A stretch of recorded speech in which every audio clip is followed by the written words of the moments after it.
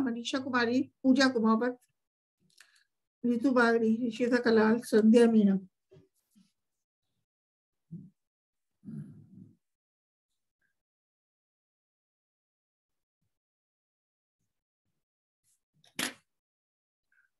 तस्लीम,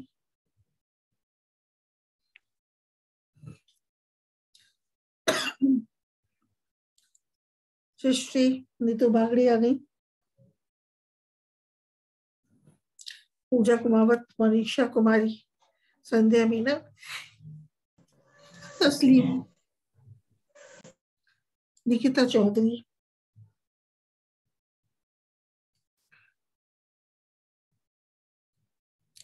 good afternoon ma'am. Good afternoon बेटा। सुरंजना मदे,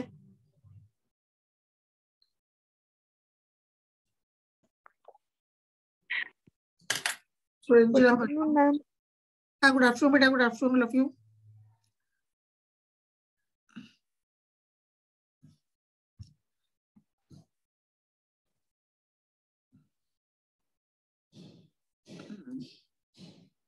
आजकल मोनिका और पूजा चौधरी नहीं आते बेटा क्लास में। मोनिका जाजुंडा और पूजा चौधरी। अंजलि जलवानी आ गई, पूजा चौधरी भी नहीं आ रही, और एक मोनिका नहीं आ रही, मोनिका जाजुंडा।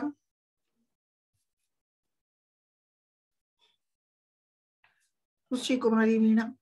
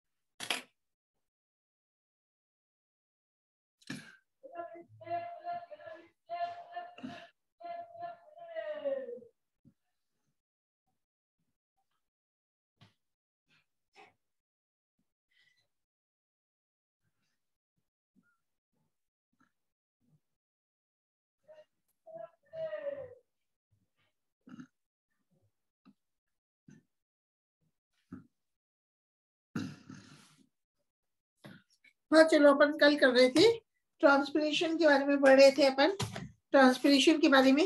तो आज देखेंगे स्टोमेटल एपरेटस इन ट्रांसपिरेशन, स्टोमेटल एपरेटस। तो एक स्लाइड शेयर करती हूँ मैं।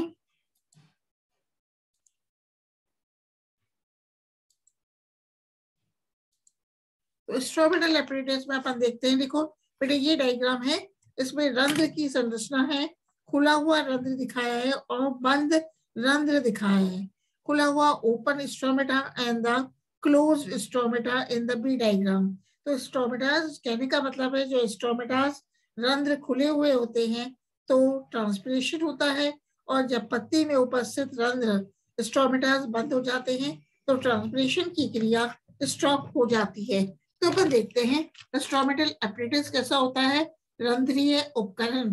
तो पत्ती की बाह्य त्वचा एपिडर्मिस में छोटे छिद्र, छोटे पोर्स उपस्थित होते हैं जिन्हें रंध्र कहते हैं। मतलब रंध्र होते हैं, पत्तियों की एपिडर्मिस में छोटे छिद्र पाए जाते हैं, पोर्स पाए जाते हैं जिन्हें स्टोमेटास कहते हैं, और रंध्रों के माध्यम से इन अंगों की जीवित कोशिकाओं तथा बाह्य वातावरण के मध्य रेस्पिरेशन, श्वसन तथा प्रकाश संश्लेषण के लिए गैसों का आदान प्रदान होता है।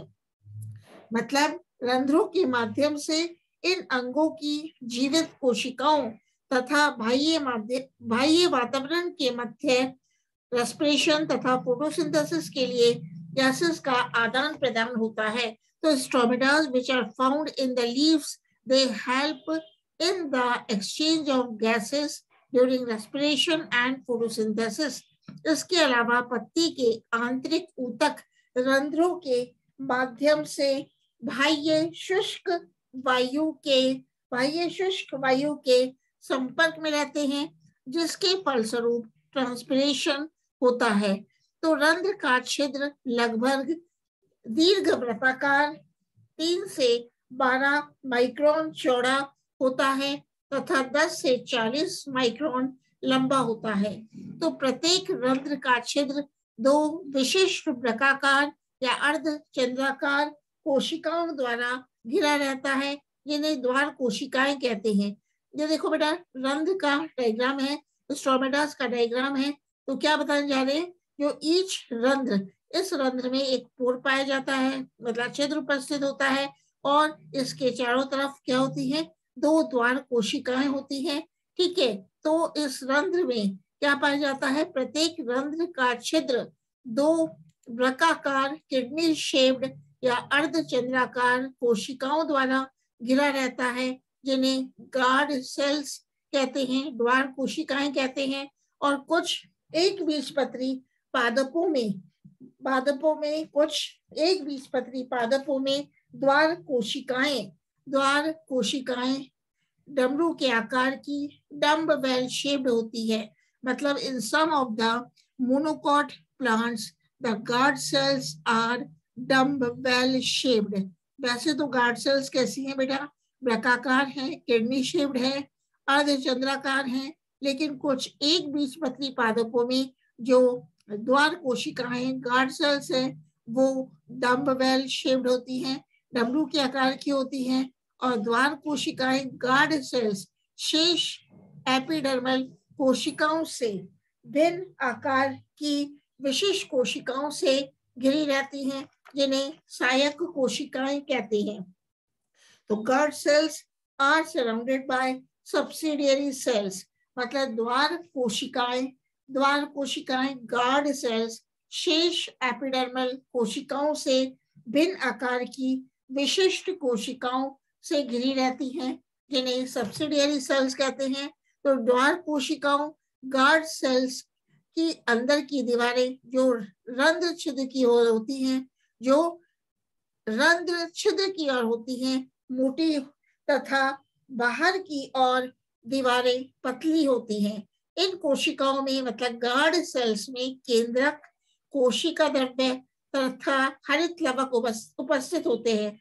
तो गार्ड सेल्स में अपन क्या देख रहे हैं, एक तो क्लोरोप्लास्ट है ना, और केंद्रक भी उपस्थित है, क्या है, और they have the outer thin wall and inner thick wall.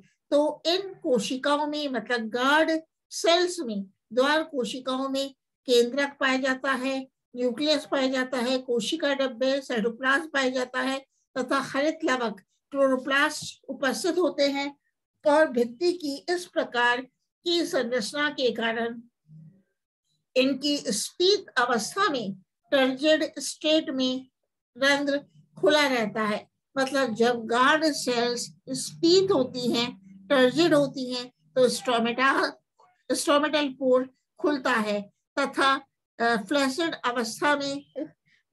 अवस्था में स्टोमेटल पोर रंध्र छिद्र बंद हो जाता है। तो 5.4 ये डायग्राम देखो बेटा, एक तो लिखा हुआ है खुला हुआ रंध्र, एक है अपना बंद रंध्र। तो रंध्र भीतर की ओर अंतरकोशीय अवकाश में खुलता है, जिसे सब स्टोमेटल चैम्बर कहते हैं। तो छिद्र द्वार कोशिकाएं, सहायक कोशिकाएं, सब्सिडियरी सेल्स तथा उपरंध्रीय गुहा सब स्टोमेटल चैम्बर सामूहिक रूप से स्टोमेटल चैम्बर कहलाते हैं। तो आपसे कोई पूछते हैं कि रंध्रीय उपकरण किसे कहते हैं, स्टोमेटल चैम्बर किसे कहते हैं, तो आप लिखोगे guard cells, stomatal pore, subsidiary sales and सब स्टोमेटल चैम्बर को स्टोमेटल चैम्बर कहते हैं। तो ये आप देखना। अब बताते हैं distribution and frequency of stomata की, मतलब जो वितरण है, किसका वितरण है? रंध्रों का वितरण तथा आवृत्ति। तो द्विबीजपत्री पादपों की डॉर्सी वेंट्रल लीव्स में रंध्र केवल निचली सतह पर पाए जाते हैं, जबकि एक बीजपत्रियों की आइसोबाइलेटरल लीव्स की दोनों सतहों पर रंध्र उपस्थित होते हैं। इसके अतिरिक्त द्विबीजपत्रियों की पत्ती में रंध्र अनियमित वितरण होते हैं, अनियमित वितरित होते हैं, जबकि एक बीजपत्रियों में रंध्र समानांतर अनुदैर्ध्य पंक्तियों में विन्यासित होते हैं। तो अपन देखते हैं जो कि डॉर्सी वेंट्रल लीव्स है, पृष्ठधारी पत्तियां हैं जिसकी डाइकॉट प्लांट्स की, उनमें जो स्टोमेटास है केवल लोअर सरफेस पर ही मिलते हैं, लेकिन एक बीजपत्रियों में मतलब मोनोकॉट्स की जो आइसोबाइलेटरल लीव्स होती है उसमें स्टोमेटास दोनों सतहों पर उपस्थित रहते हैं। तो जीरोफिटिक स्पीसीज में रंध्र धसे हुए पाए जाते हैं अथवा गर्त या खांच में, तथा मध्योदृत जातियों में रंध्र सतह के समतल स्थित होते हैं, जबकि पादपों में रंध्र सतह पर उभरे हुए अथवा अनुपस्थित अथवा निष्क्रिय होते हैं। तो मेन तो क्वेश्चन जो आता है वो आता है कि बेटा पत्ती की दोनों सतहों पर रंध्रों के वितरण के आधार पर पौधों को निम्नलिखित वर्गों में रखा जाता है। एक तो है बेटा Apple and mulberry type. Apple मतलब सेब तथा शहतूत प्रकार, एक है आलू प्रकार पोटैटो टाइप, एक है टोमेटो, एक है ओट टाइप जई प्रकार, एक है water lily type water lily प्रकार, ठीक है, एक है जई टाइप, एक है पोटा या पोटे मोजिटोन टाइप, इस तरह से बांटा गया है। तो सबसे पहले बात करते हैं सेब तथा शहतूत प्रकार, एप्पल एंड मलबरी टाइप। तो रंध्र केवल निचली सतह पर उपस्थित रहते हैं, रंध्र केवल निचली सतह पर उपस्थित होते हैं। तो इस प्रकार की पत्तियां अधोरंध्री कहलाती हैं, हाइपोस्टोमेटिक कहलाती है। एग्जाम्पल है एप्पल है, सेब है, बरगद है, बेनियन है और शहतूत है, मलबेरी है। तो जब बेटा स्टोमेटास केवल निचली सतह लोअर सरफेस पर उपस्थित होते हैं तो इस प्रकार की पत्तियों को हाइपोस्टोमेटिक कहते हैं और ये एप्पल एंड मलबरी टाइप है। तो अब है पोटैटो टाइप आलू प्रकार। जब रंध्र स्टोमेटास दोनों सतहों पर उपस्थित होते हैं परंतु निचली सतह पर ऊपरी सतह की तुलना में रंध्र अधिक होते हैं। पोटैटो टाइप क्या है बेटा? जब स्टोमेटास दोनों सतहों पर उपस्थित होते हैं लेकिन लोअर सरफेस पर निचली सतह पर ऊपरी सतह की तुलना में स्टोमेटास अधिक होते हैं। तो इस प्रकार की पत्तियां उभयरंध्री एम्फीस्टोमेटिक कहलाती हैं। जैसे कि एग्जाम्पल है बेटा इनका टोमेटो है, क्या है? टमाटर है, आलू है, मटर है, पी एंड सूर्यमुखी सनफ्लावर, और एक है ओट टाइप जई प्रकार। तो पत्ती की दोनों सतहों पर रंध्र लगभग समान संख्या में उपस्थित होते हैं। मतलब जई प्रकार का क्या है? जब लीफ है उसकी दोनों सतहों पर निचली व ऊपरी सतह पर जो स्टोमेटास हैं समान संख्या में इक्वल नंबर में उपस्थित होते हैं तो इन्हें उभयरंध्री कहते हैं। इन्हें क्या कहते हैं? उभयरंध्री कहते हैं। जैसे गेहूं है, बीट है, बार्ले, जौ, जई, ओट व कोचिया। इसी प्रकार है water lily type. Water lily प्रकार तो रंध्र केवल ऊपरी सतह पर ही उपस्थित होते हैं। मतलब stomatas are found only on the upper surface of the leaf, तो इसे वाटर लिली टाइप कहते हैं।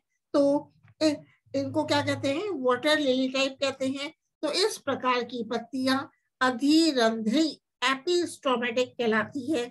उदाहरण क्या है? एग्जाम्पल है डिम्पिया है, विक्टोरिया है तथा अन्य प्लावी जातियां हैं। नेक्स्ट है पोटेमोजिटोन टाइप। इस पे भी क्वेश्चन आता है। जब रंध्र अनुपस्थित होते हैं या कार्यविहीन फंक्शनलेस होते हैं मतलब या तो स्टोमेटास एब्सेंट होते हैं और स्टोमेटास आर फंक्शनलेस, स्टोमेटास कार्यहीन होते हैं, तो इन्हें क्या कहते हैं? पोटेमोजिटोन प्रकार कहते हैं। एग्जाम्पल है पोटेमोजिटोन, बैलिस्टेरिया तथा अन्य जल निमग्न जातियां। तो सामान्यतः पत्ती के क्षेत्रफल का लगभग 1 से 2% भाग रंध्रों से घिरा रहता है और पत्तियों में रंध्रों की संख्या प्रति वर्ग सेंटीमीटर 100 से 60,000 तक होती है। तो पत्तियों में लीव्स में स्टोमेटास की संख्या होती है, तो स्टोमेटास होते हैं, उनकी नंबर होता है, संख्या होती है, वो 100 से 60,000 तक होती है।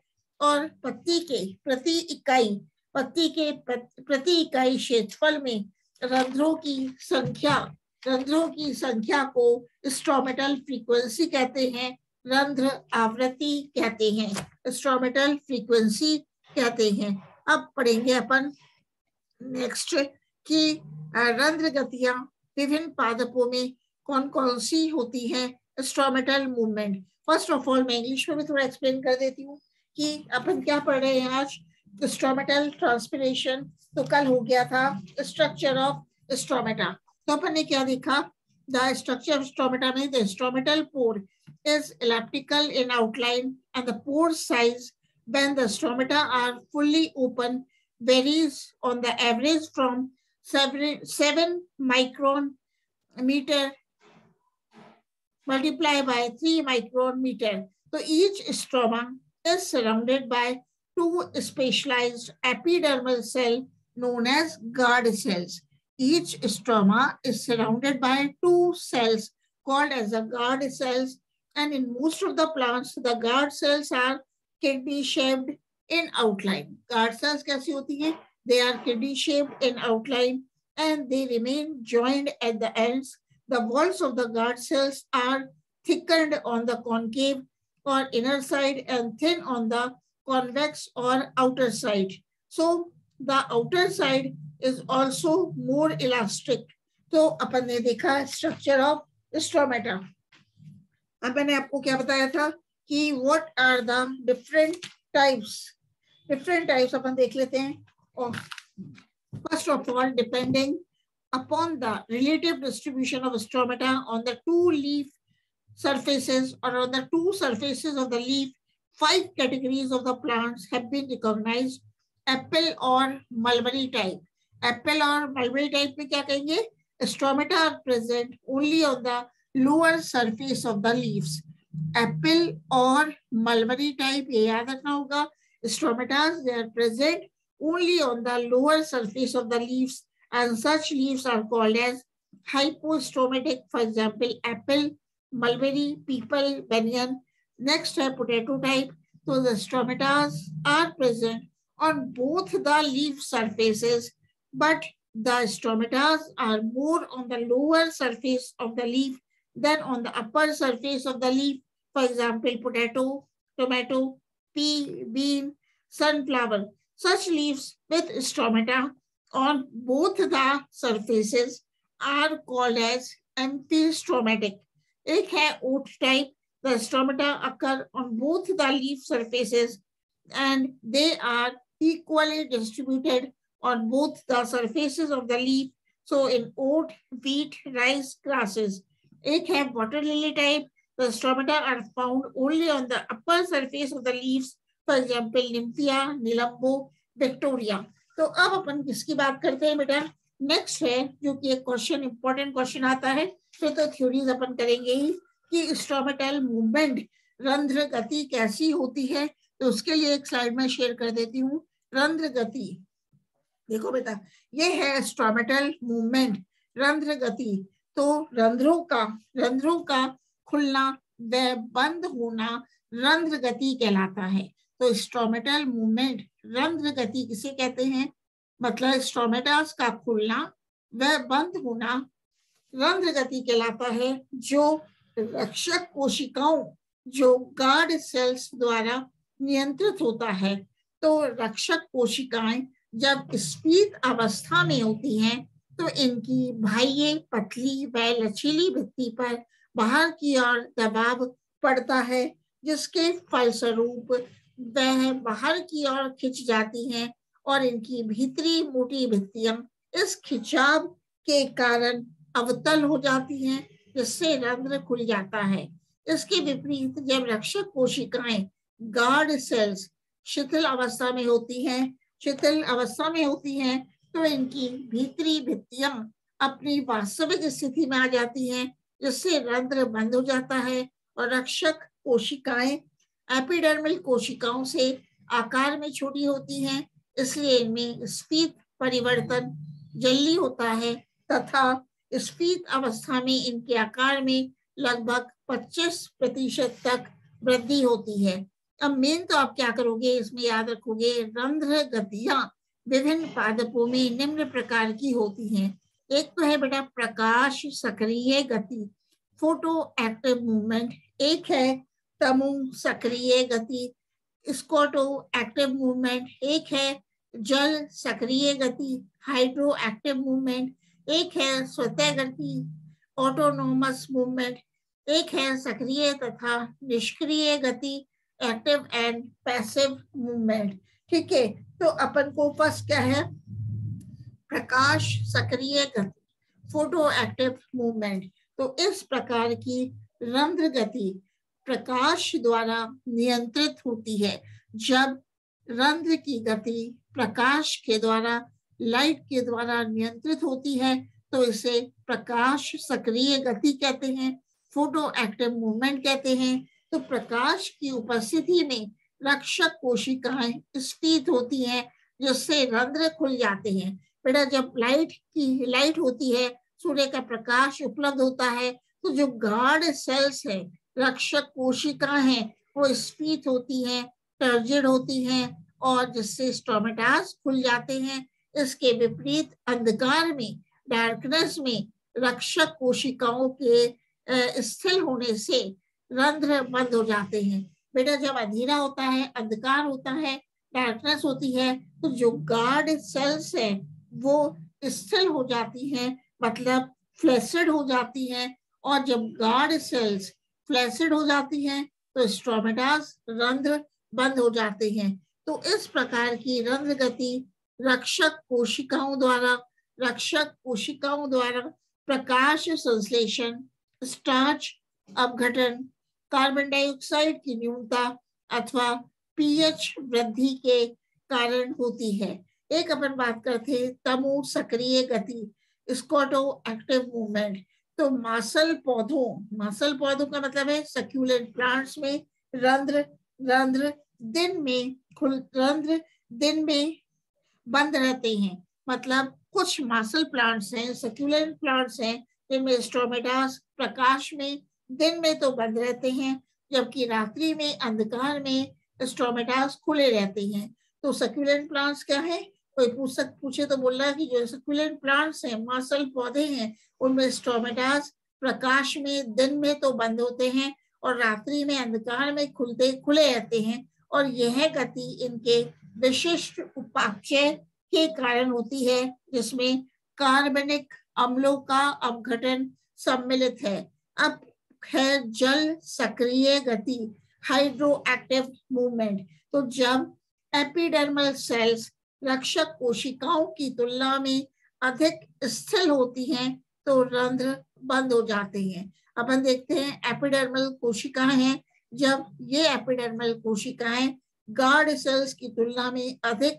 स्थिर होती हैं, फ्लैसिड होती हैं, तो भी स्टोमेटास बंद हो जाते हैं।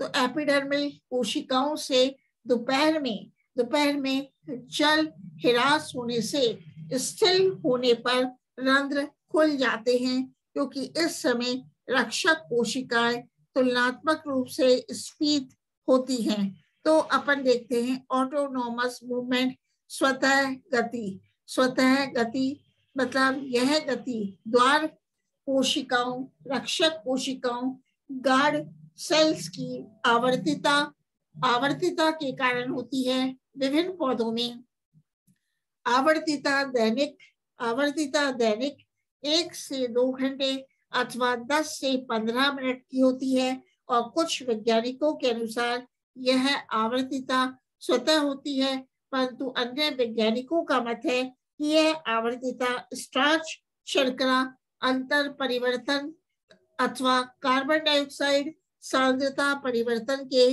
कारण होती है। नेक्स्ट बात करते हैं एक्टिव एंड पैसिव मूवमेंट, इसकी बात कर रहे हैं सक्रिय तथा निष्क्रिय गति। तो कुछ वैज्ञानिकों के अनुसार रंध्र का खुलना सक्रिय अवस्था है। कुछ वैज्ञानिक क्या कहते हैं, जब स्टोमेटास खुलते हैं, ओपन होते हैं, तो ये एक्टिव स्टेज है जो रक्षक कोशिकाओं में स्फीति परिवर्तन के कारण होती है, जबकि रंध्र का बंद होना निष्क्रिय अवस्था है। जब स्टोमेटास बंद हो जाते हैं तो ये पैसिव अवस्था है जो सहायक कोशिकाओं सब्सिडियरी सेल्स के स्फीति परिवर्तन का परिणाम है। तो अपन ने ये देखा, मतलब ट्रांसपिरेशन में क्या इंपॉर्टेंट है कि एक तो पादपों में जो रंध्र गतियां होती हैं, स्टोमेटल मूवमेंट होते हैं, कितने प्रकार के होते हैं। इसी प्रकार अपन ने देखा पत्तियों की दोनों सतहों पर रंध्रों के वितरण के आधार पर पत्तियों को किन वर्गों में रखा जाता है। अब जो भी देख रहे हैं इसको, कोई क्वेश्चन है तो आपका पूछ लो रंध्र स्टोमेटास का, है ना। कल से अपन मैकेनिज्म ऑफ स्टोमेटल मूवमेंट लेंगे, मतलब स्टोमेटल मूवमेंट की थ्योरीज लेते हैं। इसी पे क्वेश्चन आता है कि जो रंध्र की गति है उसके डिफरेंट मैकेनिज्म्स को समझाइए। तो कौन कौन से मैकेनिज्म्स अपन लेंगे, एक तो है बेटा अपने पास मैकेनिज्म है रंध्र गति की क्रियाविधि। तो एक अपन लेंगे प्रकाश संश्लेषी सिद्धांत, फोटोसिंथेटिक थ्योरी। एक लेंगे starch sugar interconversion theory, starch शर्करा अंतर परिवर्तन सिद्धांत, ठीक है। तीसरा लेंगे ग्लाइकोलेट मेटाबॉलिज्म कॉन्सेप्ट, ग्लाइकोलेट उपापचय परिकल्पना। एक है active potassium ion transport theory. तो अभी किसी को कुछ पूछा हो, निकिता, अंजलि, मनीषा, तस्लीम, मोनिका, तो आईडी, सृष्टि, रुचि कुमारी, तो पूछ लो। ऋषिता कलाल, सुरंजना वर्मा, तस्लीम। हाँ, कल से अपन इसकी थ्योरीज लेंगे। मतलब क्वेश्चन क्या होता है, discuss in detail about the mechanism of stomatal movement, मतलब रंध्र गति की कार्यविधि को डिटेल में समझाइए या थ्योरीज को समझाइए। तो इसके विभिन्न सिद्धांतों की चर्चा करेंगे। वो सबसे इंपॉर्टेंट क्वेश्चन है इसमें ट्रांसफॉर्मेशन में। आप अपनी बुक भी खोल के देखोगे, जैसे कि आप कई लोगों ने 3 वाली बुक खरीद रखी है, तो उसमें भी ये क्वेश्चन आपको मिल जाएगा। हाँ बेटा, कोई क्वेश्चन है? संध्या मीणा, मनीषा कुमारी, सृष्टि, तस्लीम, सुरंजना वर्मा, हल्दी जलवानी, रशीता, रुचि कुमारी, तो पूछ सकते हो। नहीं तो अपन अब जब 1:40 पे क्लास खत्म होगी, उसके बाद जो क्लास स्टार्ट होती है उसमें फर्स्ट पेपर लेंगे, उसमें क्लासिफिकेशन ऑफ टेरिडोफाइट्स, वो भी अपना नहीं हुआ था, तो आज उसको भी देख लेते हैं। क्लासिफिकेशन ऑफ टेरिडोफाइट्स को, ये वाला पेपर कौन सा चल रहा है, प्लांट फिजियोलॉजी एंड बायोकेमिस्ट्री। तो मेरी तरफ से बेटा मिनरल न्यूट्रिशन खत्म हो गया, ये अब ट्रांसपिरेशन भी फर्स्ट यूनिट में है। तो एक बार बेटा कोई किस पे बुक है तो देखो, अपने कोर्स पे लिखा हुआ है क्या ऑस्मोसिस, सृष्टि खोलना अगर बुक है तो। निकिता, मैम बुक नहीं है। अच्छा बुक किसी पास नहीं है, ठीक है बेटा, ऑस्मोसिस होना चाहिए। तो ठीक है, मैं इसकी वो भेज देती हूँ फिर। तो जब तक बुक नहीं है तो पीडीएफ ही भेज देते हैं बना के, ठीक है। तो आप लोग 5-10 मिनट बाद वापस ज्वाइन करोगे इसको। और किसी के पास क्वेश्चन है तो पूछो। मनीषा, आपके पास ये बुक नहीं है? तस्लीम, मनीषा, सुरंजना, हमारी हॉस्टल में मैम, हमारे पास तो है बुक। कौन से? तो बुक में देखो, हमारे अभी पास अभी बुक लेके बैठी हो क्या बेटा? बुक है आपके पास? अभी आप यस मैम। तो उसमें देखो, यूनिट फर्स्ट में ऑस्मोसिस भी दे रखा है क्या? यूनिट फर्स्ट में ऑस्मोसिस भी दे रखा है क्या? यूनिट फर्स्ट में ऑस्मोसिस भी दे रखा है क्या? ये देख लो आप। तो यूनिट फर्स्ट में ऑस्मोसिस भी दे रखा है क्या? नहीं है मैम। नहीं है, दिखा नहीं ऑस्मोसिस। तो ये होगा importance to plant life, water structure है ना, वहां पे देखो वाटर रिलेशंस दिखा आपको, वाटर रिलेशंस। उसमें नीचे देखो ऑस्मोसिस एंड डिफ्यूजन, दिखा क्या?